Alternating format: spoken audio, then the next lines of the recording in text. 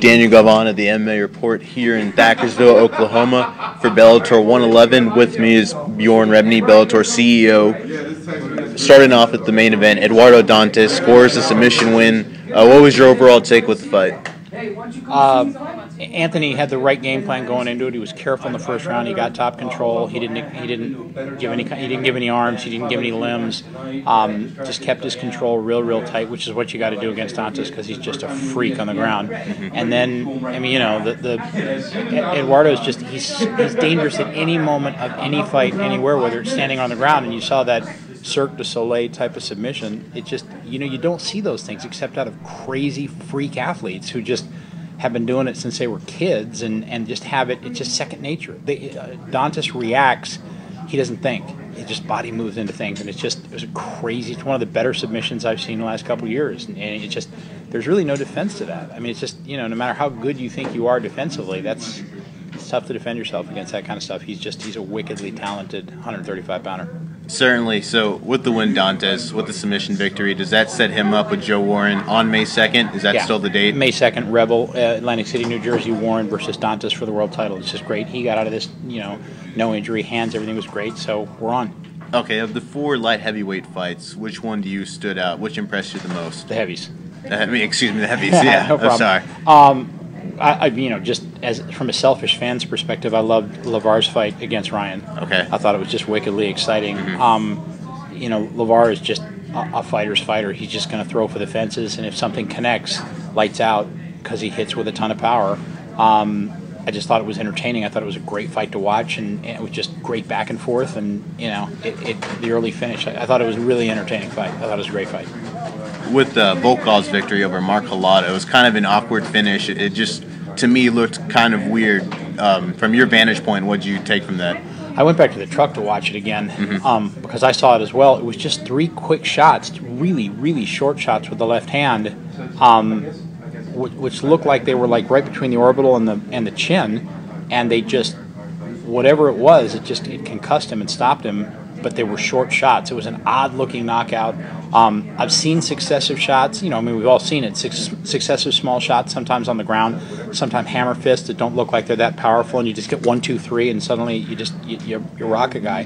That's what happened. And then Volkov's got great finishing instinct. So there were 2 fighters I think stood out on the preliminary card. First off would be Brett being Primus in the lightweight division, 5 straight first-round victories. Yeah. Do you think this is a fighter that's going to get in a tournament fairly soon? Pretty soon. Primus has been looking really awesome, strong and calm and finishing fights. And, you know, I don't know if the next step is the tournament, but it's going to be a pretty close step. But you think you'll get him in here this season, before the season ends? Or? Boy, I'd have to ask Sam and Zach in terms of scheduling when we're going to see him again. If we don't see him this season, over the next 60 days, we'll obviously see him again this summer at some point.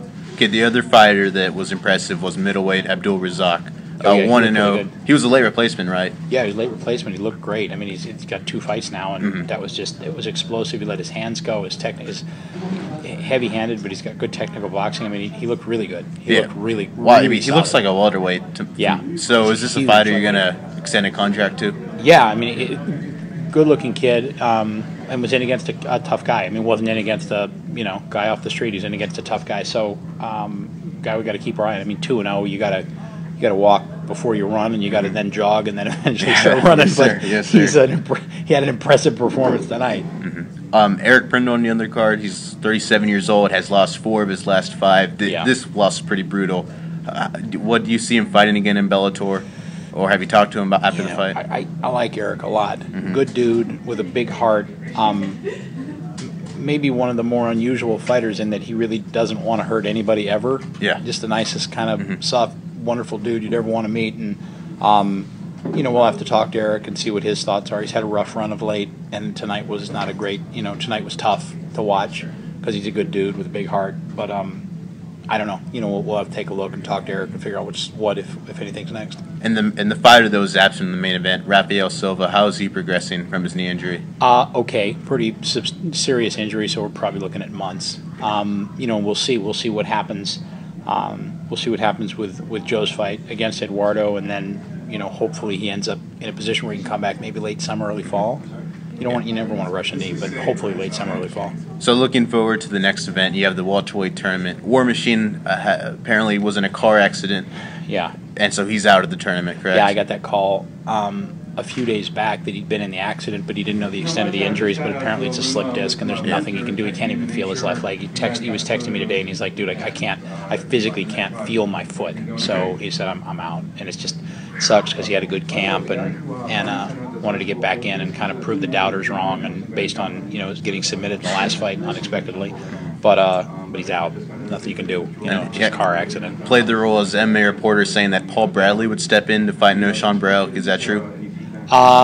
Those final decisions haven't been made yet. We may have to do some juggling because of just how we set up our tournaments 1 through 8. But there'll be some juggling going on over the next few days, and we'll probably make announcements, if not late tomorrow, surely Monday. As far as the Bellator pay-per-view has gotten a lot of discussion. Rampage King Mo has kind of been, by a lot of people, penciled in as a co-main event. Is that something you're looking at? Haven't made the final determination yet, but I mean, it's just an awesome fight between two guys who absolutely can't stand each other. It'd be a great fight on a show like that. Page is back. He's healthy. His knees are back. I see. He trains 6 minutes from the front door of my office, so I go over and see him at the gym, and he's rocking and rolling again. He's the old Rampage. So, yeah, could potentially be a great fit for that show. Are there any bouts that are floating around for the card? Yeah, a lot of them in my head. I mean, some are going to depend on what happens over the next few weeks. But there's a lot of them in my head. We got some exciting stuff. I mean, obviously, up top, Alvarez Chandler is going to be epic, and then we'll see. We'll start making announcements probably over the next week to 14 days. And have you found a venue for the pay-per-view yet? We haven't announced it yet, but we're making announcements super soon. But we have found a venue, and we love it, and we're stoked about it, and about ready to make the big announce. All right, just a few more questions. Sure. On his Instagram, Will Brooks said that his fight in April was off. He hinted at a possible May bout. And what's the details of Will Brooks? The wickedly talented dude. We're looking to put Will in a big event. Let a lot of people see what we already know, which some other people don't know. And he is a tornado, and we want the biggest possible audience that we can get for him. So I'll leave that up to your imagination. Okay, Doug. I guess I can't follow that up, but on the other side, a heavyweight that you signed in 2012, Ruslan Magomedov. He never fought in Bellator. He was just picked up by the UFC lately.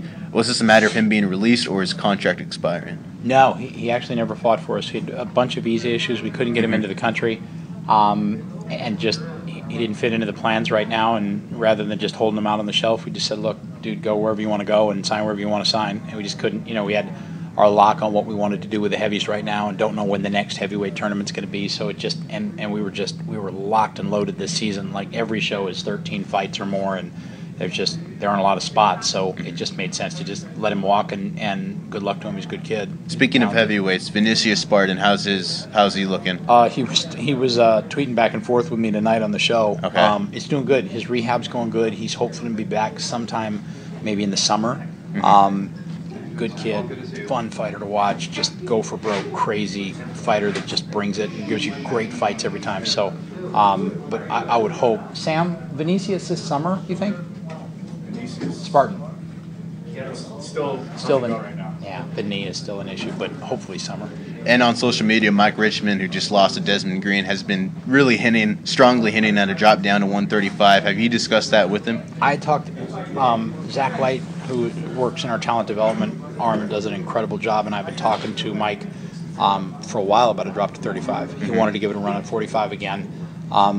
He's an incredibly powerful puncher, really quick hands, which I think would translate beautifully, but he's a small 45er. You look at a Mike Richmond versus a Pat Curran or a Daniel Strauss, these guys are monsters.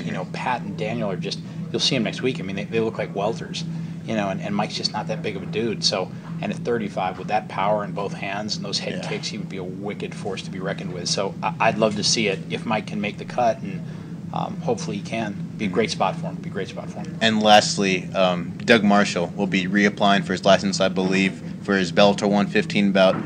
If things go wrong, knock on wood, do you have a replacement for Brett Cooper? We have a replacement on Doug's fight, but Doug's already gotten cleared. Oh, has he gotten cleared? He's cleared, gone so to he's ready to rock and roll. Yeah, he's already gotten cleared off suspension. He's ready to go. And but doesn't he have to apply for a license with Czech Congo? this I week? believe so, but given that he has no national suspensions and he's Should completely be clean, it should be a no-brainer. A breeze. He's Okay. in good shape. I mean, he's a good fighter. He's fought regularly for us. He's got no injuries. He's got nothing that would prohibit him from getting licensed any more than anybody else on a card. Okay. Well, thank you for your time. Yeah, my pleasure, dude.